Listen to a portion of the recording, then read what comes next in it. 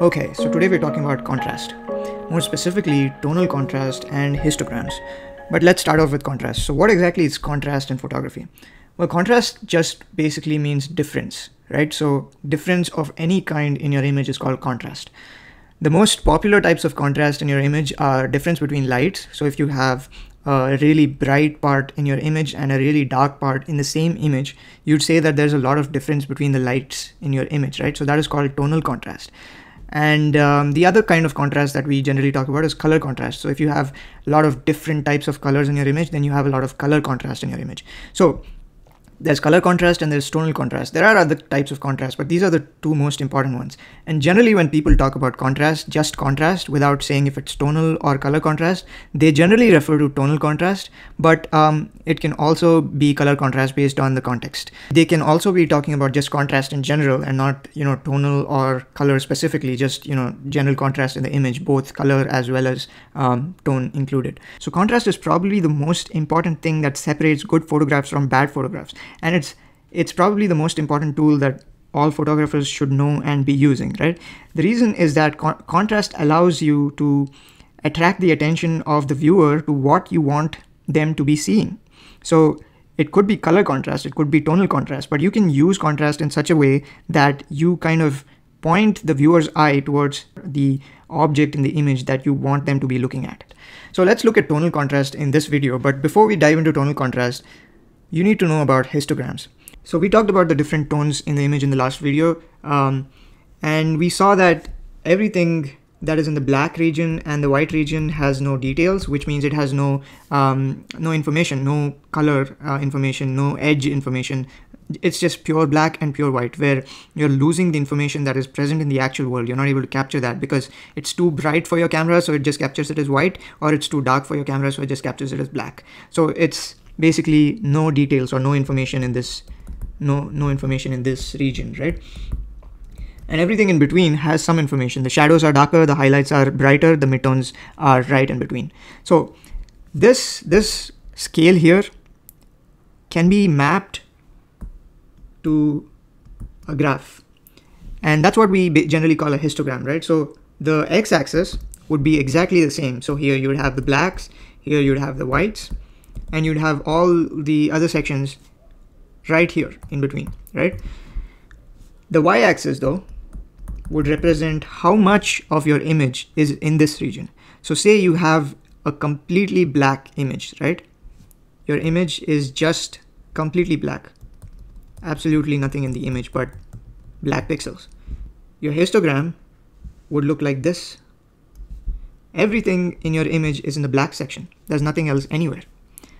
Similarly, if you had a completely white image with absolutely nothing else, just white pixels, your histogram would look like this, where you have just white images, nothing else. Normal histograms are generally a mix. They look something like this, right? Where you have a lot of information in the blacks, a lot of information in the whites, some in the shadows, some in the highlights, a lot in the midtones. So this is how a general histogram looks. And understanding histogram is a very important part of photography because you cannot trust your camera screen. Obviously, when you start out, you look at your camera screen and you say, yeah, this looks bright or this looks dark, and then you try to change your settings, and that's how you learn. But as you move forward, you start to realize that the camera screen is kind of deceptive. Every camera can have its own settings and it can look brighter or it can look darker. But more importantly, your ambient lighting can really affect what you see on your screen. If you're standing in a day of hot sunlight and there's sun is right above your head, everything that you shoot is going to be skewed by the environment that you're in. And you're going to look at your image and say, this is too dark, I need to get it brighter. But you're actually saying that because you're standing in a really bright environment. And once you go back indoors and look at the image, you're going to say, this is really, really bright. Why didn't I reduce my exposure? But the truth is, the histogram will not change regardless of your environment. So even when you're in a day of hot sunlight or you're indoors in studio lighting where it's completely dark, your histogram is going to show you accurately what your image has, unlike the screen, which is not a good criteria to look at your image and judge the brightness or the darkness of the different regions in your image. So it's important to know what histogram is and what it does. Now with this information, we can look at how tonal contrast affects the histogram, right? So what is tonal contrast? Tonal contrast is basically difference in tones in your image, right? So basically, if you have maximum difference, if you have maximum tonal contrast, that means you have a lot of blacks as well as a lot of whites. So this, something like this, would be a really, really high contrast image, right? Because you have some sections in your image that are really bright, and there are some sections in your image that are really dark. So your image, it has a lot of tonal contrast. So this is how a high contrast image looks when you look at the histogram for the image. Now, what does a low contrast image look like? There's not much difference in the different regions, right? So how would a low contrast image look? Well, a low contrast image, we already saw a low contrast image before where everything was black. There's no difference. So this would be a low contrast image. On the other hand, if everything was white, that would be a low contrast image as well. If everything was in the midtones, that would be a low contrast image as well. So this would be an example of something that is a low contrast. Now, what would a medium contrast image look like? If you have a medium contrast image, the histogram is going to look something like this, right? Where you don't have a lot of difference, like all the regions have almost the same amount of, it's kind of evenly distributed. So this is medium contrast.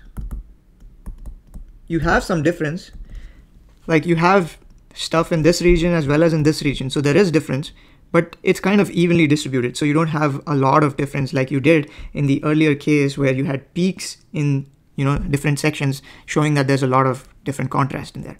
So this is how histograms work. So now that we know what histograms are, let's go back to tonal contrast and see some interesting things about tonal contrast. So basically, tonal contrast refers to the difference in the brightness, as we saw, the light intensity of different regions of your image. So although it's important for all types of photos, tonal contrast are really, really important in black and white photos, right? Because you only have two colors. So it's very important to have these regions separated. So if you have a bright region and a dark region, then it's okay, like you could understand the difference between them if you have color, but if you don't have color, then light is the only way to separate these images. So tonal contrast becomes really important when you have black and white images, or images where you have very little color and everything is almost black and white, right?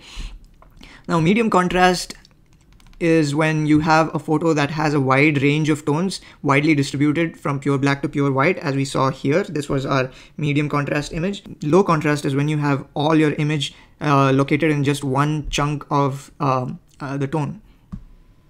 Okay, so here we have some example of a high contrast image in black and white. So you see, this becomes very important. The tonal contrast becomes very important in this case where there's no color but only black and white. Here is another image where it's almost black and white. There is some color, but you can still see that it has such high contrast.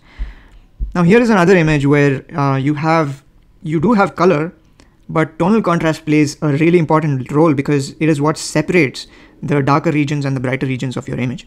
This is an example of an image where you have medium contrast, where the contrast is kind of distributed across all regions of your image, where you don't have a lot of blacks, a lot of whites, or a lot of midtones. It's kind of evenly distributed. And here we have an image that has low contrast, where in this case, everything is kind of situated at the midtones, where it's kind of peaking at the midtones. There's no pure blacks, there's no pure whites, there's no pure shadows or highlights. It's all mostly midtones in this image. All right, so let's look at some examples of images that I have photographed so I can manipulate them. So here you go. This is the first image that I have where we have this person standing leaning across this fence, and then there is the sky on the other side. So you can see that this one has pretty high contrast. And how do you confirm that it has high contrast? So just by looking at this, I can say that these regions are pretty bright and these regions are pretty dark. So it looks like a really high contrast image. Well, but how do you confirm it?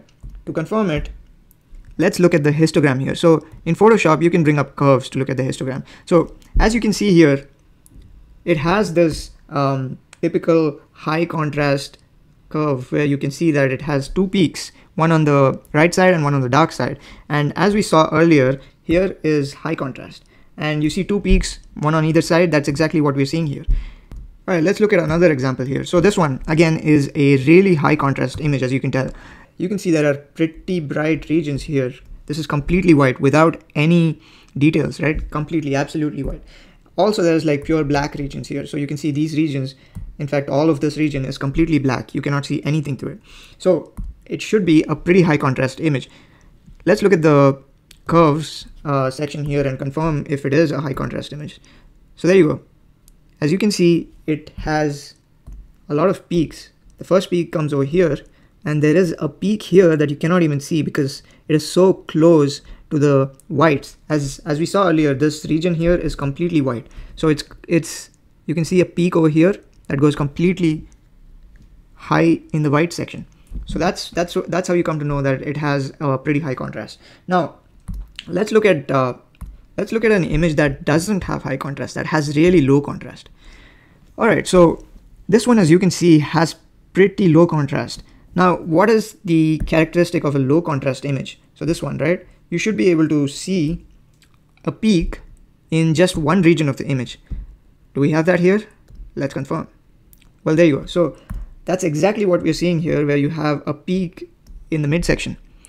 All the tones in this image are actually in the same section. So you don't see a lot of blacks and whites and a lot of action happening. Almost everything is in this image is concentrated in the same region of tones. So that is a low contrast image. Now, contrast is a pretty important tool when it comes to photography, because one of the things that really separates good photographers from bad photographers, or good photographs from bad photographs, is understanding contrast clearly, right? So in this image, for example, if I want to attract the attention of the viewer towards this ship here in the center of the image, what I want to do is increase the brightness of this center part of the image so that it'll be in a different tone and there is more contrast in this image, just to separate out the center portion of the image from the rest of it. That's where contrast really becomes an important tool that photographers have to attract the attention of the viewer to certain portions of the image which they want to attract the attention of the viewer to. So in this case, what I would do is, let me create a curves layer, which is what we were playing around with already, and let me mask it completely. And let me bring up, so what I'm doing here is just bringing up the brightness, and then it's not visible. I just brought up the brightness, but nothing happened because it's all masked out. And what I should do here is create a hole in the mask so that it becomes visible, right? Well, that's really, really bright. Let me decrease the flow here. There you go. So now you can see that subconsciously the viewer's attention is directed towards the ship, right? This was how it looked earlier, by the way. This is how it looks now. It's not a lot of difference, but you can see that we've made some significant changes here in attracting the attention of the viewer towards the ship. Let me zoom in a little bit here and show the difference. So you see, this was how it looked before, and this is how it's looking now.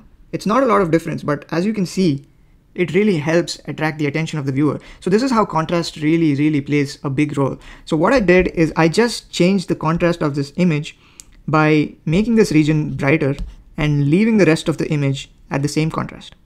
So contrast is probably the most important thing that separates good photographs from bad photographs. And it's probably the most important tool that all photographers should know and be using, right? The reason is that contrast allows you to attract the attention of the viewer to what you want them to be seeing.